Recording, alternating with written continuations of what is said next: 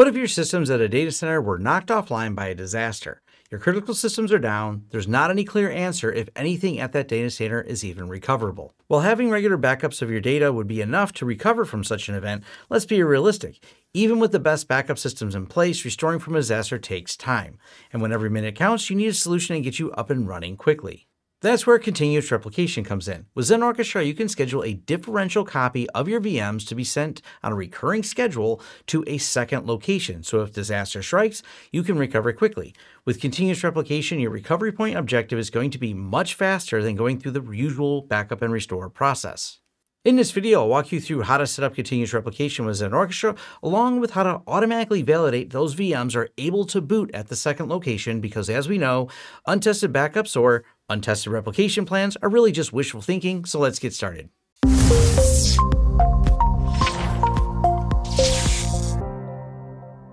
Now, my goal in this video is to focus on Xen Orchestra and continuous replication, but there will be some questions people may have about, well, I've stuffed 10 or 20 terabytes into my virtual machine. How am I supposed to replicate it from site A to site B?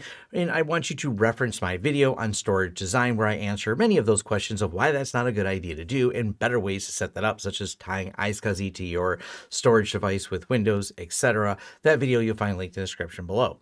Now let's talk about the disaster recovery planning using Xen Orchestra and XCP-ng. I'm not actually replicating to two offsites here. I'm going to be doing it in my lab, but I'm simulating a offsite situation. The simulation here means we have the production site set up as best possible, but the scenario we're dealing with is the production site has collapsed in a way that we can no longer access it. It is completely gone and offline. How quickly can we spin up our disaster recovery site? Well, a few things here. First, this is not a replacement for backups, so of course we would still have our backups. And I showed Xen Orchestra living here on the production site, but you would of course be able to easily spin up Xen Orchestra over here on the disaster recovery site.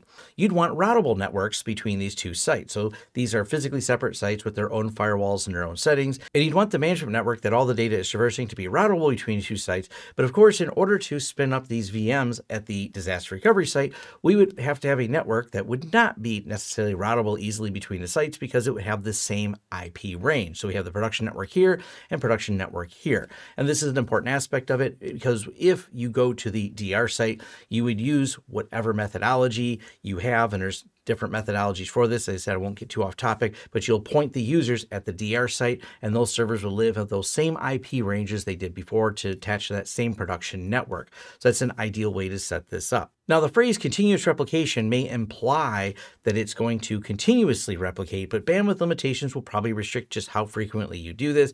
The first time you do it, it has to replicate the entirety of the VM from production site to the DR site, but then any incremental changes will be sent on the schedule you set. As I said, bandwidth limitations might be the restricting factor that you have here. And what we want to do is send these incremental changes on a schedule and then validate that the systems will start on the DR site. And that's the whole process we're going to go through, and I'm going to show you how to set that up. Now, I'm using XCP-ng version 8.3, and I'll also point out I'm using the latest version of Xen Orchestra, the self-compiled version that is available here in March of 2025. That's why you see the little no support option under here. If you would like to follow along in a home lab, you can completely do this with this version. For those of you that want to run this in actual production environments, I do recommend buying a support contract from Bates to help support the project. Now, I have my one really important server right here. We'll go ahead and expand it out. So I want to show that there's a tag on it that says YouTube, because we're going to build this backup job with tags, because when you're doing it in a larger scale environment, that's the way to do this. And we'll show why in a moment. After we run our first backup, we'll show how we can easily add other systems without having to update the backup job. So now we want to go ahead and create a new backup. We're going to go to New, VM Backup and Replication. We'll give it a name of Send Really Important Servers to the Backup Bunker. Then we're going to choose Smart Mode over here, and we want to say resident on what pool. Well, we're going to choose Pool of Ryzen, because Backup Bunker is where we're sending it to, so there's two separate pools, just as we showed in the earlier slides. So we want to only back up things resident on this pool, and we want to select the tags of YouTube. So that will select really only one VM right now, and it shows matching VMs right here as only one. Now we need to set what type of backup we're doing, and we're going to choose the continuous replication. And what continuous replication does versus one of these other ones, Delta Backup creates backups that go to the storage repositories for backups referred to as remotes.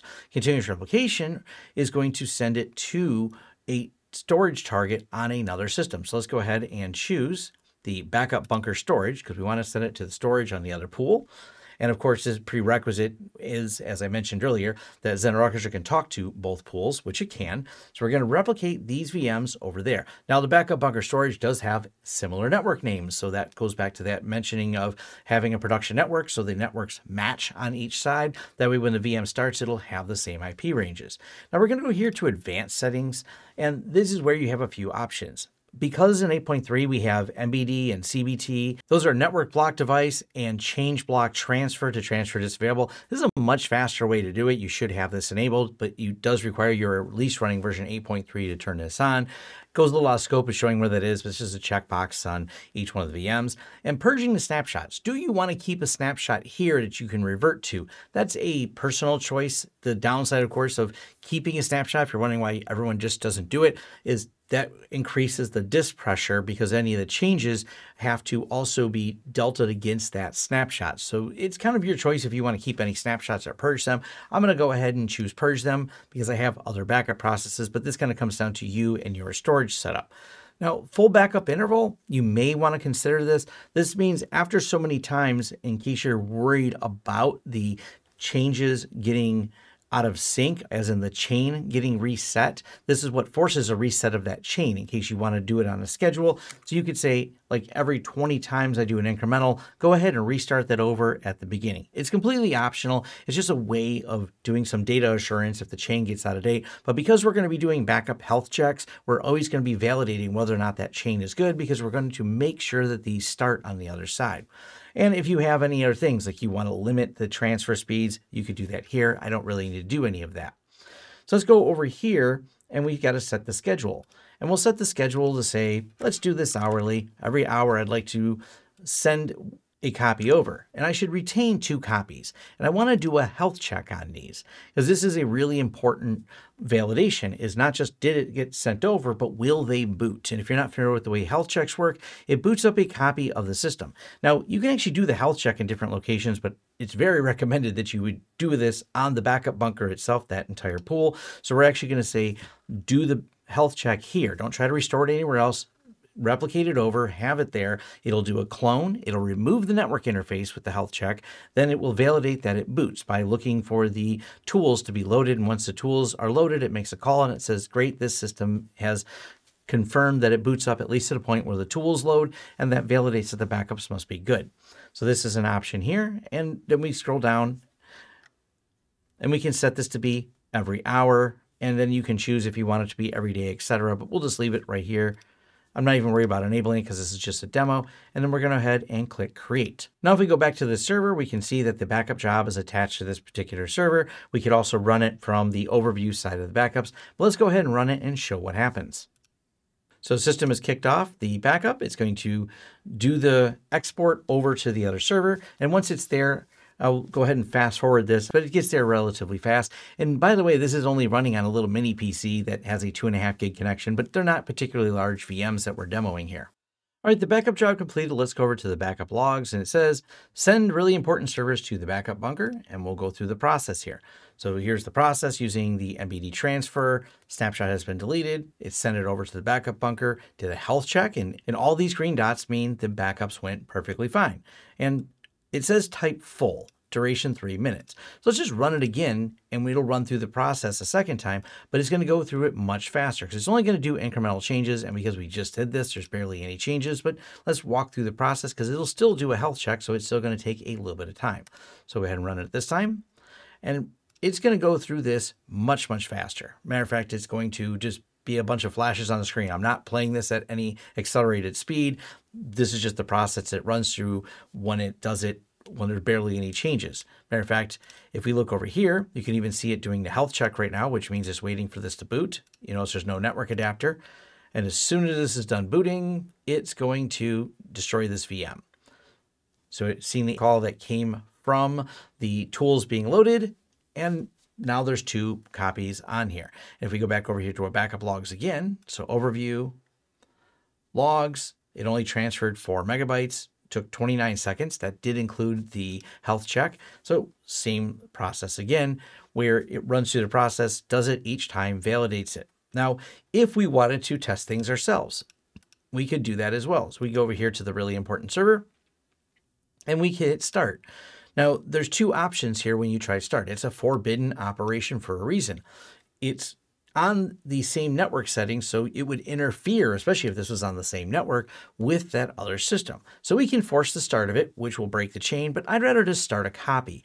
Starting a copy doesn't do much else other than give it a new UUID and also will give it a new MAC address, but this is another way you could quickly validate. So hit start a copy and go back over here, and it leaves all the backup information, adds the word clone here, so I know I'm starting a cloned copy, but I can also validate myself that this starts. Once it's booted, validate it, stop it, and delete it.